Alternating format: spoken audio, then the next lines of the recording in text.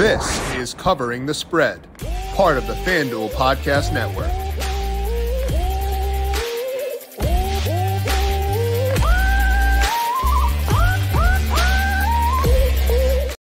At least for me here in Chicago, it is a chilly day. It is 35 degrees. It was snowing this morning when walking the dog.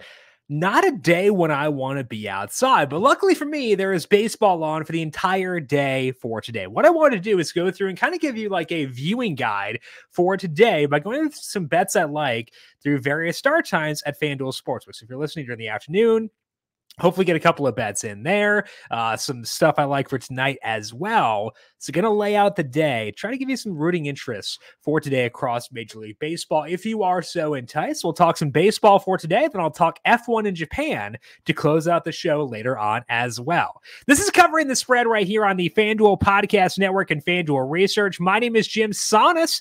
I am a managing editor of digital media for FanDuel Research, here to break down today's MLB betting slate, letting you know where I see value at FanDuel Sportsbook, talking some totals, a money line I like, and a prop that we could turn into a same-game parlay as well. And of course, like I said, we'll talk F1 in Japan later on. But first, a reminder to make sure you're subscribed to Covering the Spread wherever you get your podcast. Tomorrow, Dr. Ed Feng will join us once again, breaking down the men's and women's Final Fours for college basketball.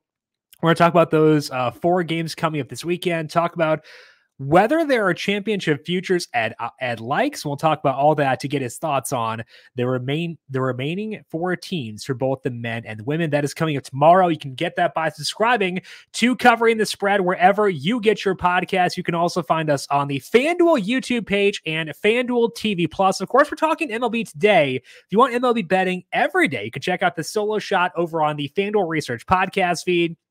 I'm breaking down my top props every single weekday there, then talking DFS later on.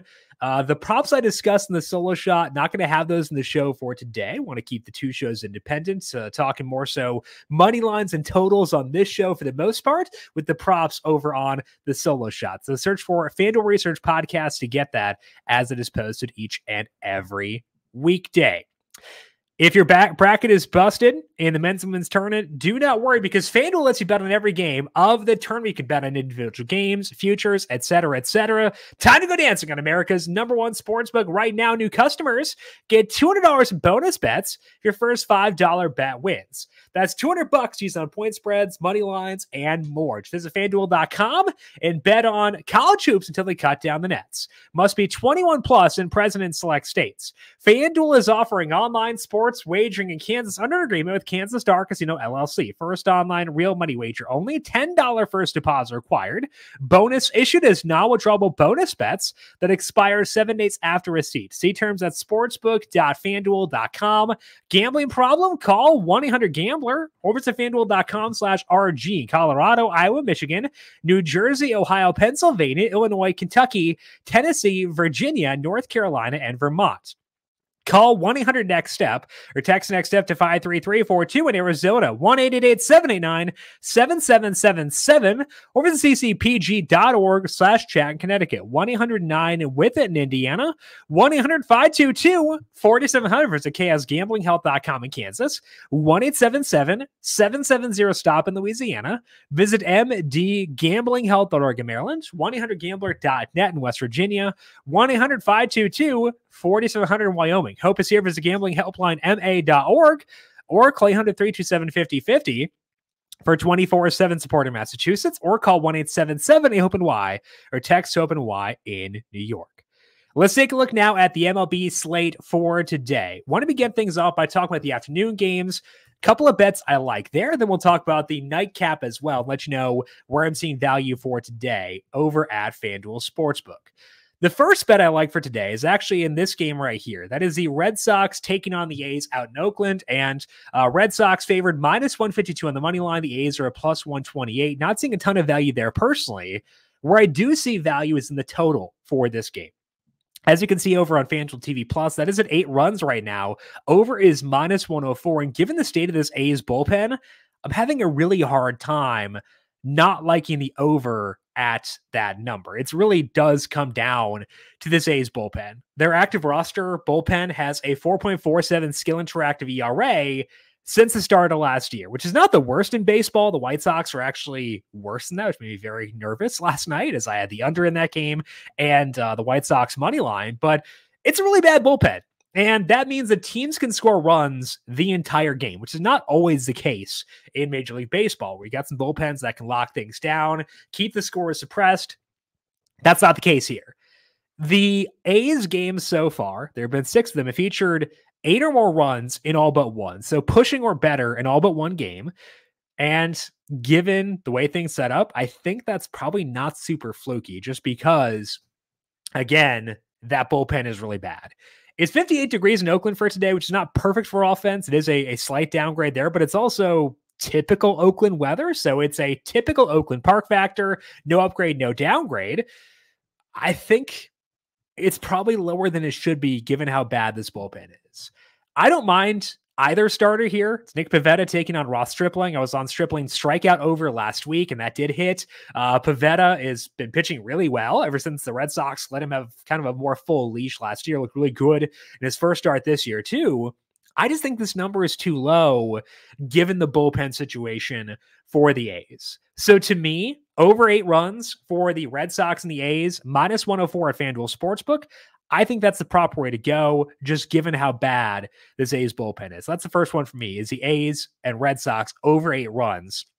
That game begins at 3:37 p.m. Eastern.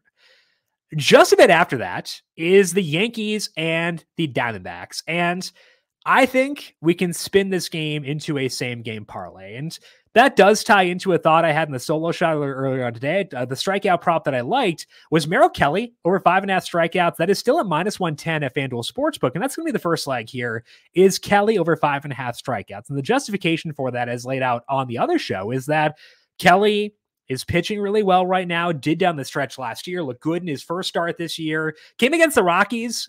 So grain of salt there, obviously, but 79 pitches, 6 2/3 innings, 8 strikeouts. So super, super efficient there. And what he did that I liked a lot for Kelly was that he was leaning on his cutter, throwing fewer curveballs, something he started towards the end of last year. It's now an 11-start sample on Kelly doing that, and 28% strike area for him. He's had double-digit strikeouts in a couple of those games. So upside is here for Kelly to hit 5.5 strikeouts. He also does get a bump in terms of strikeouts at home, which is where he is for today, taking on the Yankees. So first leg is Kelly over 5.5 strikeouts at minus 110. But I also show value individually on the Diamondbacks money line. Part of it is because those numbers I was gushing about with Kelly before are going to translate to the money line model as well, because obviously that's going to play into things for me. But when I look at this game in terms of the money line, my model has this as being basically a toss-up if it were on a neutral field. And obviously the Arizona is at home. So when you put this game in Arizona, that's going to show a lot of value in the Diamondbacks win odds. And again, Kelly does tend to pitch better at home than he does on the road. If you pair the Arizona money line with the Kelly strikeout prop over 5.5 at minus 110, the same game parlay that is plus 212.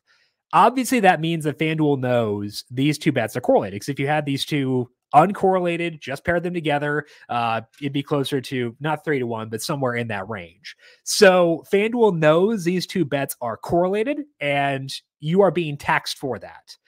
But I think that correlation is worth it because, again, liking Kelly plays into both his strikeout department and the money line. So if I assume that Kelly maintains the gains he has shown with his current pitch mix and pitches well at home, that's going to impact both of these. So because they play well together, I think it does set up well for a same game parlay. So what I'll do here is take the Kelly over 5.5 strikeouts and pair it with the Arizona money line. That's plus 212 at FanDuel Sportsbook. I think that's a fair way to play things. And that's where I'm going to go for today personally. If you got some sort of offer out there for a no sweat same game parlay, need another leg or something, I'd be looking into the Arizona batters facing off against Carlos Rodon. I'm not super enamored with him right now. So you could look at some total base props, and Christian Walker there would be pretty enticing. Walker to get 2+ bases is plus 130. Really don't mind that. So if you want to toss it in for an extra leg, or if you need 3 legs to get some sort of offer, I don't mind that. But for me personally, it's sticking with just the Kelly over 5.5 strikeouts and the Arizona money line at plus We're at minus 102. But Walker would be the first guy I'd turn to in terms of total base if you need one more leg to toss into that one. So for the afternoon slate, liking the Arizona money line minus 102, paired with the Kelly over 5.5 strikeouts at minus 110 for a same game parlay of plus 202. And then the Red Sox and A's over 8 runs at FanDuel Sportsbook. As far as the night games go, biggest value for me is in a spot where I'm looking at it primarily just because of weather. That is the Rockies and the Cubs at Wrigley Field. And the total right now is 7.5 runs. It's still at 7 at a lot of other spots. So FanDuel giving us an extra half run here to take the under. That is minus 122. And I do think this is a good way to go for this one. And it all does come down to weather for me because, again, right now in Chicago, it is going to be about 39 degrees at first pitch. It was snowing earlier on, might continue to snow throughout the day for today, and the wind is blowing in. For those of you who may be new to baseball, Wrigley Field is as sensitive to wind or more sensitive to wind to any other park in Major League Baseball. So when the wind is blowing in, that changes things pretty dramatically from a run total expectation. Obviously, it's a good matchup for the Cubs, facing Cal Quantrill, facing that Rockies bullpen. Those are both situations that are going to be conducive towards a lot of runs. But to me, weather matters a lot, and the weather is obviously influencing this number already, but I think it should go a bit further in dragging this total down. So under 7.5 runs is minus 122. Cubs starting Luke Little, but it sounds like Ben Brown may be the more bulk guy for the Cubs today. Ben Brown got a pretty lively arm, so excited to see what he can do. I think he should be able to keep the Rockies offense in check. So when you add it all together, primarily the Cubs pitching staff paired with this Rockies offense, paired with the weather, I think it does lend itself towards an under. We could obviously, the Rockies pitching staff let up runs despite the fact the weather is not great for offense. I'm willing to take that risk personally. So under 7.5 runs, minus 122. That's the Cubs and Rockies for tonight, a place I'm looking at FanDuel Sportsbook. That's going to wrap up baseball for today. If you want some more thoughts, did talk about a couple more things for the late games, liking a home run prop for the Dodgers versus the Giants game, and also liking a total base prop for the Padres. That game is also in the afternoon, but did find some more value there. So if you want some more prop thoughts, check out the solo shot on the FanDuel Research podcast feed.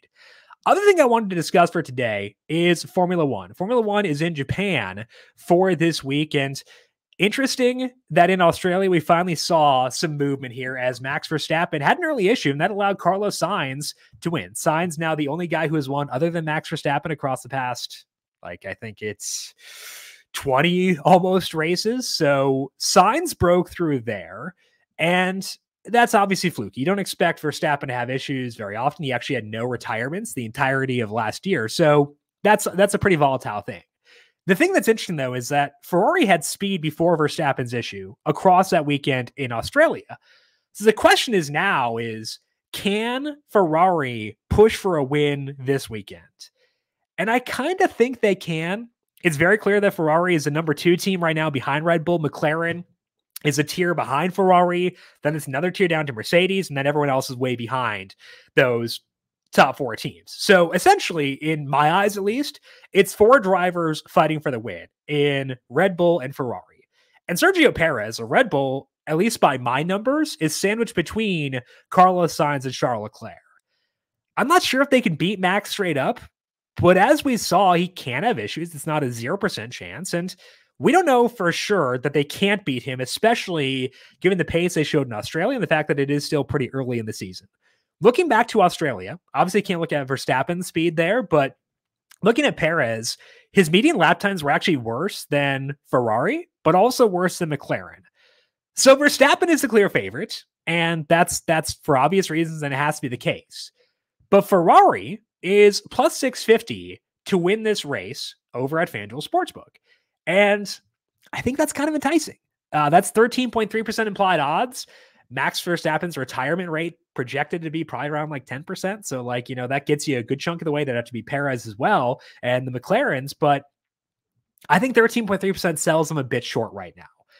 I don't want to choose between Sainz and Leclerc. My model likes Sainz more, but Leclerc is obviously crazy fast and could go out there and win the pole on Saturday. So I'm going to lump them together and just take Ferrari, take the coward's way out and go with Ferrari in general. I think plus 650 is a good price. And when you compare it to what other sportsbooks are offering for the Ferrari to win price, it's pretty generous. So I will take Ferrari plus 650 to win in Japan this weekend. Again, I don't know if they can do it if Verstappen is able to run the entire race, which he should, but I think that volatility is being a bit undersold with this number right now. The other spot where I'm showing value is in Zhou Guanyu to finish inside the points. And this I don't know how to handle this because it's a very odd situation. If you've been watching Formula One so far this year, you've noticed that Kick Sauber, the team that Joe drives for, is having these awful pit stops where the wheel will not come off. And they've had it happen in at least once in all 3 races so far. And that sucks because if they have a 30-second pit stop, they're not going to finish in the points. They clearly have not fixed this issue yet because it happened in Australia. And I don't know if they have it fixed for this weekend. So it could go very badly. They could have another poor pit stop, in which case both Joe and Bottas will be effectively banned from finishing inside the points because of how long the pit stop would take. But they've been kind of decent as far as pace goes. Joe finished 11th in Bahrain in the opener. He ran well in Saudi Arabia before he had a pit issue. He was the victim there. And again, that could happen again. And Valtteri Bottas could have scored points in Australia, but he also had the pit issue there. So the speed has been fine. And they have the longest top 10 odds in the entire field. They're both 11-1 right now at FanDuel Sportsbook. Joe has been the faster driver in 2 out of 3 races. I prefer him. And the model has him well above these implied odds. But again, I have to make clear that I don't know if I've effectively modeled things given the pit stop issues. Basically, what I'm doing is you put in their projected speed and then put in a projected incident rate. I have Kick Sauber's incident rate very high, like not quite double the entire field, but I think it's pretty close to double the entire field because of those pit stop issues. If they have not resolved those issues, I could look really stupid because why would you bet on a team that you know could have a 30-second pit stop? But the speed is there, and there's always a possibility they've resolved things for this race. So I think if we're going to buy into them, now is the ideal time to do so. Again, I prefer Joe, but I think you could justify Bottas as well at 11-1. I do show value there. I've got Bottas around 11% to finish inside the top 10. Joe is above that, which is why I prefer him. But if you want to go Bottas instead, not going to fight with you too much. If you don't want to deal with this because of the pit stop issues, I don't blame you. I wouldn't bother. I think that's totally okay. But for me personally, this is where I'm going to go. So the 2 bets I like for Formula One this weekend in Japan, I like Ferrari to win a plus 650, kind of banking on some volatility right now. And then Zhou Guanyu to finish in the points 11-1, potentially Bottas 11-1 as well, if you want to go with him instead. But just again, the caveat is I have no idea if they've resolved that pit stop issue. That is all that we have here for today on Covering the Spread. As mentioned, we are back once again tomorrow breaking down the Final Four for the men's and the women's college basketball tournaments with Dr. Ed Feng. To get that as it is posted, make sure to subscribe to Covering the Spread. If you like what you hear, leave us a 5-star rating on Apple Podcasts or Spotify. You can also find this show on FanDuel TV Plus and the FanDuel YouTube page. If you got any questions for me, I'm on Twitter at Jim Sonis. You can also find FanDuel Research on Twitter at FanDuel Research. I want to thank you all for tuning in for today. Good luck to you with your baseball bets across the day. We'll talk to you once again tomorrow to break down the Final Four. This has been Covering the Spread right here on the FanDuel Podcast Network.